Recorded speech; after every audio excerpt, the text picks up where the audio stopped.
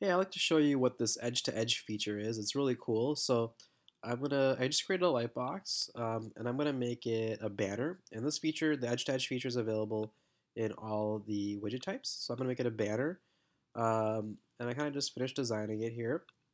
And I'm gonna show you what it looks like when it's off. So this is what it looks like when it's off.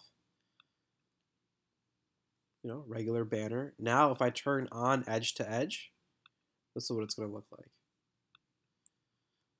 So notice how the background just expands. Now, if you're using a background image, it's not going to look as good because we're going to stretch the background image. So this is really good for like gradients or just fixed colors. But see how it kind of just stretches out the entire full width.